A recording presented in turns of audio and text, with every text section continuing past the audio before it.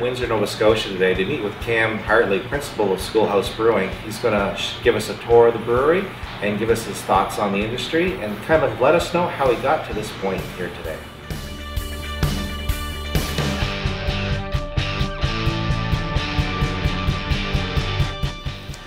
I'm here in the brew house with Cam Hartley, the owner, and it's been quite a journey for you, Cam. Starting, I guess, way back 2008 was kind of the beginning of School House. That's right.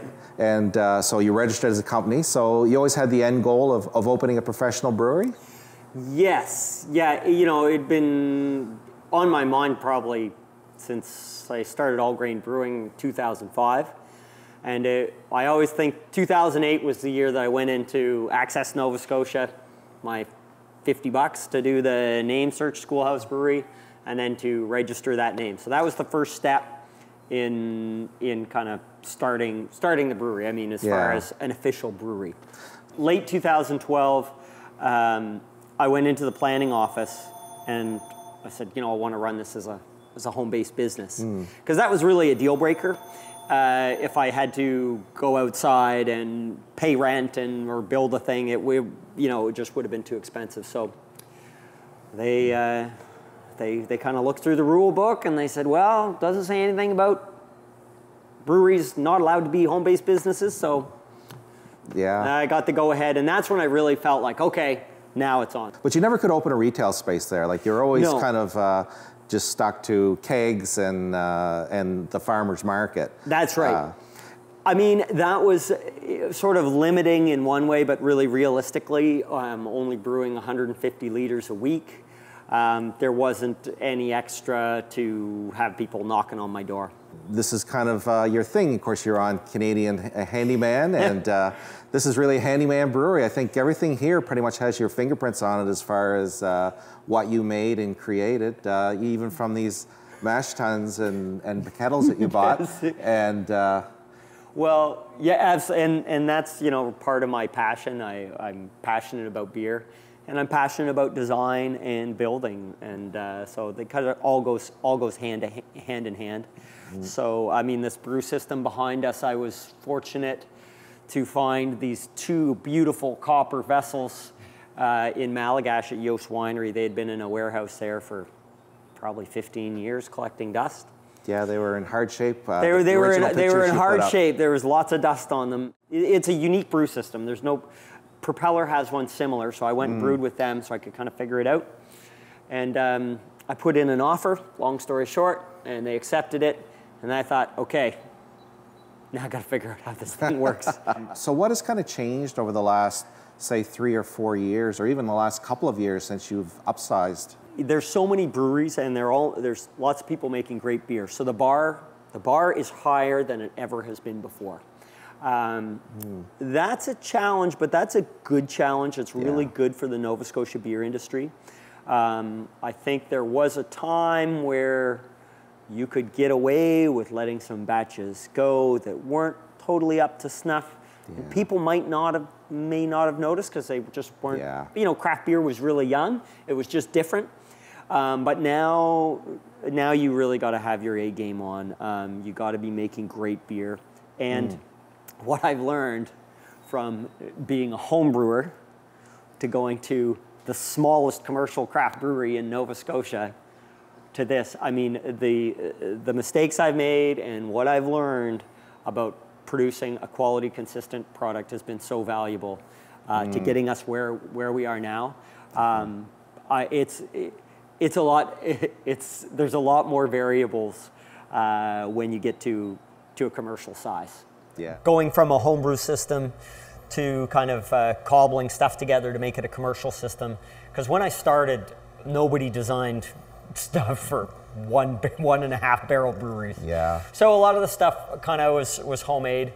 But I spent years carrying bags of grain downstairs, squeezing past the brew table. So when we set this place up, I wanted good grain handling.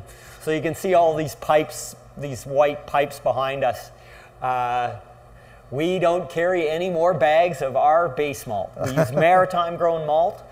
So we have a truck that fills our silo, and these white tubes take it to our mill room, into our mill. It also takes it from the mill into our hopper and then into our mash tun. So these little things like the floor drains, the grain handling system, even the layout of all the fermenters, you know, it's a lot. I spent a lot of time working on this layout. Yeah. I've taken about 5 years to get to this point. Yeah. So it's a long game, and that long game you usually tend to get things right with your planning. So it's I've been in a lot of breweries, and yours is probably laid out other than all the piping for your grain, but that was something different in order to put the silo for convenience. But it's laid out very logically.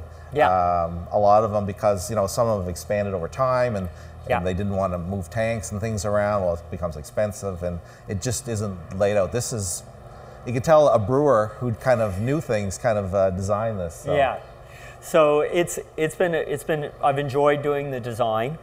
I don't actually have much to do with the brewing anymore. Lee is our head brewer, and you know, it's been interesting because he's been with me since the School House. And he started just washing kegs and filling growlers, and now, you know, he took over the reins of brewing probably 3 years ago now, and now he's taken the brewing way beyond what I know now. So he's been able to take the brewing to a next level. Yeah, and he is dedicated to the beer. That's his focus, and it allows me to do all the multitude of other things a business owner has to do to keep this brewery kind of on course. Yeah. Things you kind of need the beer to wash away the memory of at the end of the day. That's right. Well, we have our end of shift beer for our staff, and I really enjoy that end of when I'm done working here, sit in the tap room and talk with my staff and drink our product, and definite perk. Definite perk. Definite perk. We have the kettle. Yep, so this is a kettle. This is a steam-fired kettle. We really don't know who originally manufactured it, but it's an old workhorse. It's beautiful, and it works great. This on the right is a unique setup. This is a mash tun hot liquor tank. Like I say, I think we're, other than the Propeller Brewery on Gottingen Street, I think we're the only brewery that has this kind of setup. So the top chamber is where our mash goes in. And we've got mechanical rakes, and the bottom here, before I open that door, make sure it's not filled with water. Yeah, I don't have my boots on. Yeah, that's right. This is basically a hot water tank. Very cool. Yeah, and everything's steam. This brew system, it's not huge. But it does allow us to, the way it's set up, it allows us lots of versatility with how we brew. And Lee and assistant brewer Reed are rocking this little system lately. Our production's way up. So you're like a lot of brewers. You have your fermenters named. Yes, Statler and Waldorf. Statler and Waldorf. We'll move it around here. Yes. So where did these come from? Was it crowdsourced, or did you just kind of? These are my design. I like designing stuff on graph paper to suit our needs. These are unitanks, so we can actually carbonate in these. I needed a nice port for dry hopping because we love dry hopping our beers. I wanted them to be sized for the space. So I kind of designed them. I sent them overseas to someone who I was working with. He'd send me back CAD drawings to approve. Once they were approved, we'd basically put a deposit down, and these all arrived in a big shipping container. And it was kind of like a big Christmas day, but also with a little bit of nervous anticipation, being like, I hope those are going to be what I saw in the drawings. Same thing with all this platform. Yeah. This platform showed, like, I designed it on graph paper to fit this brew house, and when I took all the pieces out of the box, I was like, I hope this fits, and everything fit perfectly. It was fine. Awesome. Well, that's great. So the Statler and Waldorf, of course, they look down at the brewer and assistant brewer, just gotcha. like the two old guys in the Muppets, right? I've been called one of those guys fairly often. So, I can so we see got, it. Yeah. I don't know Ms. Fizzle. Is that? Well, you got to have kids to know Miss Frizzle. Oh. Miss Frizzle's the main character on a kids' TV show, Magic School Bus. Oh yes, now it's all coming back. Yes. My kids are a little older. Yes, that's right. Awesome. Okay, perfect. Yeah. So very cool. We've got we've got some names for these guys, but we haven't got the stickers made for them yet. Okay, cool. And of course, playing with the school theme, we've got the chemical element. Yes. Style signs. Yes. All right. Well, let's head on out into the retail space and see what's going on out there. Great.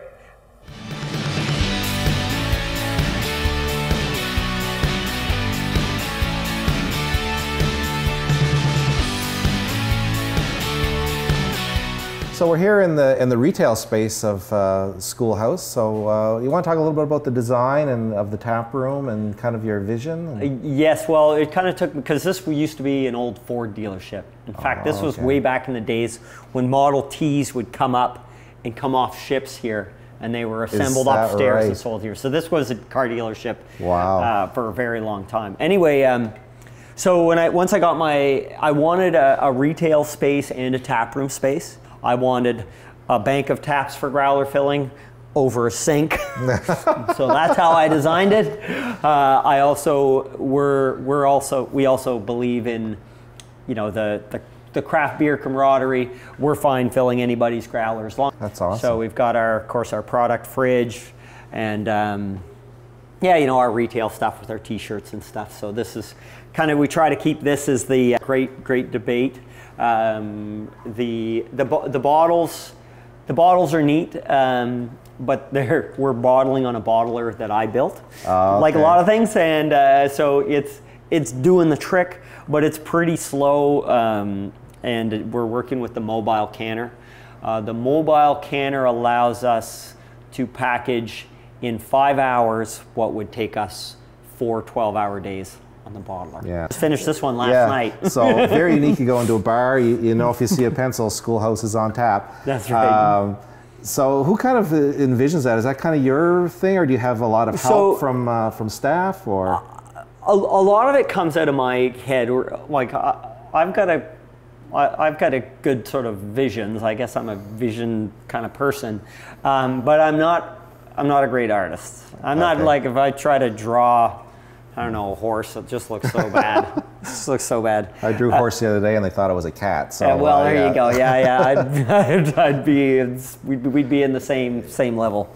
So I work with some great designers. Mm-hmm. So, and then with kind of Eric Miller's a guy who's a Halifax artist who does a lot of stuff. And we work really well together. We've got lots of good ideas back and forth. So a lot of like our labels, the pencil taps and stuff really came from a lot of collaboration between the two of us. Okay, so I guess you'll come here for your growlers, for all your merch. You have some really great shirts and things, very distinctive. And I love this kind of couch setup here. Also, you have, how many people can you fit in your tap room? Our capacity is about 60 inside, and then about another 60 outside on the patio. So patio pretty much doubles our capacity. It's great. You must be really happy to see the nice weather coming. Oh, the nice weathers. And anybody in the beer business really likes seeing the weather get nice. Yeah, well, I find Nova Scotians, they do buy a lot of packaged products and take it home, but they stay home. They don't really move around a lot. Cold weather, I find when the warmer weather, everybody starts kind of moving around, coming alive, and go out and doing these visits. So what a great spot, though, like I say, with the lake here. That trail goes all the way around the lake, I believe. It does, And this is where the pumpkin races are, the pumpkin boat races in the fall? We're at the finish line of the pumpkin regatta. And actually, this summer, we're putting in a bike, like kind of a walking path that's connecting the town sidewalk with that great loop that goes around the reservoir here. So outstanding. That's all about being outside and enjoying things. Yeah. And then enjoying a beer after. Yeah. What's more Nova Scotian than that? Yes.